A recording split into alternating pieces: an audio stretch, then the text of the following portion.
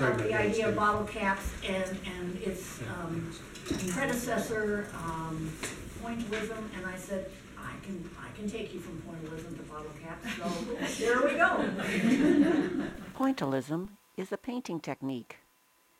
It uses tiny dots of brilliant color. When viewed, the eye produces all the intermediary colors. But the dots don't disappear.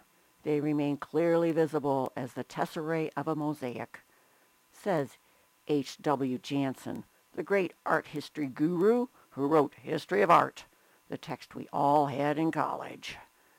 I now present a quick view of art made with tiny pieces. Pointillism to bottle caps.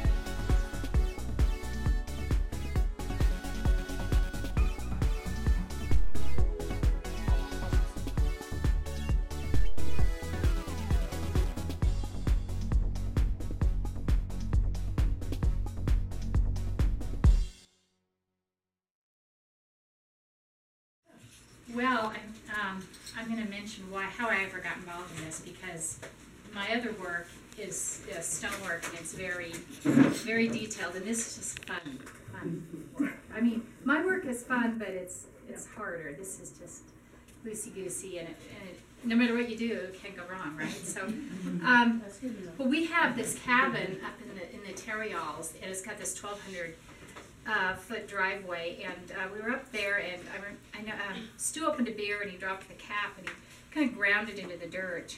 And then he opened a few more, and the next thing I knew, I was going, ooh, I kind of like to organize those. And then we go back up there, and we take bottle caps up there, and I start putting them in the dirt. And I thought, oh, this is so much fun, you know. But then, you know, it would freeze and thaw, and they get all discombobulated. And so we decided, you know, maybe we should do something permanent. So that's where we came up with this idea to do the stepping stones, which this is just an example. I know you saw those that Marlia had on the video, but so the way we do that is we just got these 12 by 12 concrete blocks at Home Depot, and Stu made these forms, 1 by 2 forms. So you just set that on there like that, and there's about a 1/4 inch gap there, and that's what I fill with set. And then I have a piece of, and you'll get one, a piece of tag board that's the same 12 by 12, and I lay out the design, and then we smooth out the mortar, and so it's just get a little surface tension on it, and then I transfer the bottle caps, but I don't push them in. That was a big mistake. When I first did, I stick them in, and then of course they didn't fit right. But so anyway, so the goal is, you know, get them all arranged, and then you stick them in. So we've made a few dozen of those, and they're in front of the cabin and starting down the driveway, but you can imagine this is going to take a while. Drink beer. So, but I know what we're doing today. We're just going to do some little trivets, 6 by 6 roughly. And but I wanted to tell you, if you do want to do any exterior bottle cap work, I learned some things. It's very interesting. First of all, they fade. You know, the cabin is over 9,000 feet, and they've been up there some of them have been up there 2 years. So here's an example, like red, orange, and yellow. They're the absolute worst for fading, and I don't know why, but here was something I loved, and look what happened to it. Oh. So that was that. Stu says, but it's still structurally sound. So that's a great consolation, right? So anyway, and then this is another one that had both problems with rusting and fading. So you can see the red, sorry darling, yellow and red, and then here's a year or so later. So, yeah. Is there anything you could paint over them? Well, that was what I was going to say. What we've done now, we started spraying them with, you know, urethane, polyurethane. So we'll see in a year, you know. Like, actually, I did those about 6 months ago, so we'll see how they last. But what's interesting about, like I said, this both faded and rusted. And so what I found, now here's another one. I made this Big Dipper, and look what happened to the bottle caps. And but what I found out was, I don't know if anybody's ever drunk Negro Modelo, but these bottle caps that have the foil on them, they look snazzy, but it's cheapo metal in there. All of those will rust bad. So for another example, my brand. another example. No, this is the one that's rusted. This is a one where, see, in order to make them not so busy, sometimes I use plain ones on the outside, and that's why I was so excited about using those Negro Modelos, because they're plain. But also, if you go to like a homebrew store, you can get plain bottle caps that they sell to people making beer. So on this one, I was just using gold. I just had a mix. I had some Negro Modelo. I had some ones from the homebrew store. And look at this. Is so interesting because in the rusted ones, see how some of them, they were all the same, but now these, the good ones from the homebrew store, didn't rust, but these other ones rusted. So that's just an FYI. So very interesting. It's really sad, you know, something deteriorating like that. Susan, a question about the polyurethane. Will that yellow over time? Yeah, you're going to find that Yeah, out. we're going to find out. You can actually use some outdoor acrylic paint. I make stepping stones like crazy. Yeah. So many that I was on Google Earth. My first art show. Fantastic. Yeah, but try the outdoor acrylic paint. It works really well. Okay. And is it a Rust-Oleum's brush another on good or a spray? brush on. Oh, okay. And outdoor Rust-Oleum clear also. Okay. Yeah, that's good. So as I was saying, if you, you know, if your designs get too busy, like sometimes I put these solid ones on the outside, which you can get from the homebrew stores. But the problem is when you first get them, you know, they're splayed out, so then you can crimp them. But if you put a splayed out bottle cap in with a one that's come off of a bottle, they won't fit right. So, as Darla so sweetly helped me with, this is this apparatus. This older gentleman who's a friend of mine made me this thing, which so you can just take, you know, some of the new bottle caps, and you can just, you know, this is like a fake bottle, right? And I usually do this on the floor. Yeah. But And so what do you charge for this service? We can read it, right? I just step on it. Oh, step on Yeah, this. just hold it in place, yeah. And you just, There you go. Ah, you don't have to press hard. no, you don't. So There see, you then go. it'll be flat down. So I have, if you want some of these, I have some black, red, gold, and silver. So, and I have more in the back. So we can do that. Another thing is sometimes, and as you see, there's all the bottle caps that I have. Most of them came. Stu has a nephew who has a beer distributorship. So we Sure.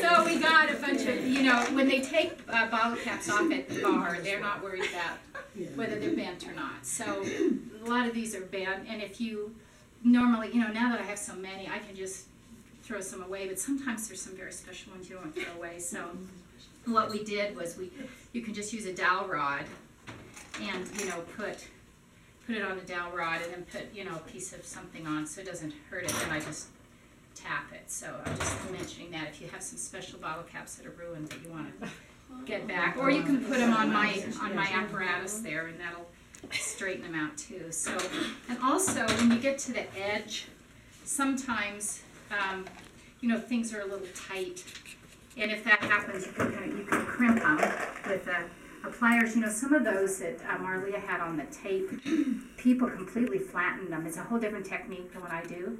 You know, like mine are still open in the back, so when we set them into the mortar, you know, it completely fills that. But some people flatten them completely, and then they use little tacks, nail them together. But anyway, if you want to kind of bend them, obviously you can just bend them in a little if you're trying to get them to fit an edge. Just once in a while, that is a problem, so just a little tip. Another thing is, so what we're going to do is lay out our design on this tag board that I've cut. And let's just say you've laid out your design and you don't want to mess it up, but you decide you don't like the colors in there. So everybody has on their table a little bit of museum putty. So you can just, rather than stick your fat fingers in there, you can just pick it up, you know, museum putty. It's worth the price of admission. Tip of the day. And where do you find museum putty? At Miningers, maybe elsewhere, I don't know. Do people use it? Do you guys Never heard of it. Oh. No, really, we're not kidding. Okay. And another thing is, you know, a lot of these designs are really linear. So if I was to have, say, these all lined up so the hands were all sticking up, your eye, you know, would immediately go to that. So I just kind of consciously think, you know, 4 o'clock, 1 o'clock, you know, as I turn them when I'm placing them, just so nothing, you know, stands out. It's exactly the same. So we're going to, Ron made these beautiful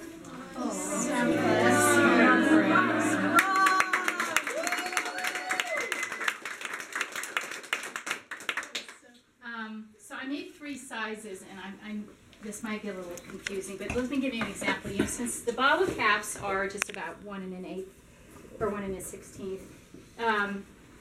you know, if I originally was going to make these 6 by 6, and there's big gaps on the side, this is what this board is. So I decided. So Ron has cut. We've got these are 5 3/4 by 5 3/4, and if you put horizontal lines, then you have like diamond shapes in between them. That's one option.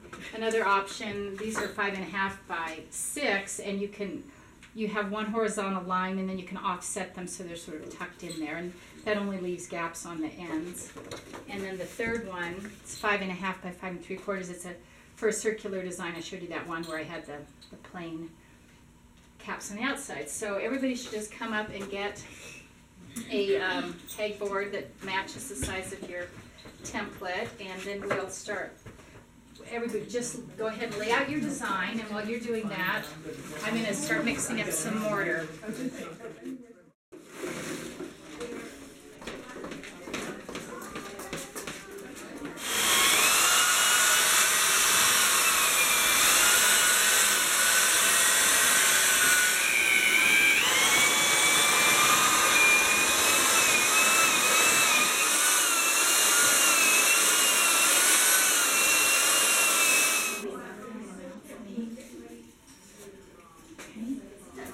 Thank you.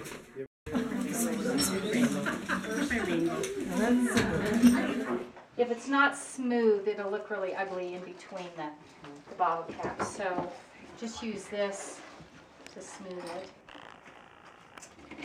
it. And you have to go a couple times, you know. And you're just placing them down. Right, yeah, yeah. See how it's kind of nice? Yeah. To have a little, this has a little more of the dome, you see, more of the bottle cap, so just be careful, because once you push them in, you can't pull them out. So, better to err on the side of not too far, so that's what I'm doing right now.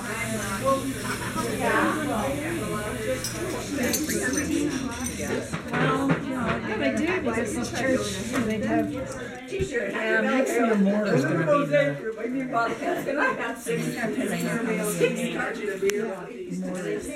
I gotta get a snapshot of this. See, Lori laid them sideways. Yeah. But since Kathy's put them that way, And we are so appreciative. And we want to make sure you do it again. So, and I know the two people that you are, you're going to say no, but sometimes in life you just have to be, it's not a gun. Sometimes you just have to be gracious in life. And I don't know what's in here. I mean, I know there's money. We have collected a donation to present to you guys. You split it up however you want. I don't know how much is here, but it's pretty good. So, to you guys.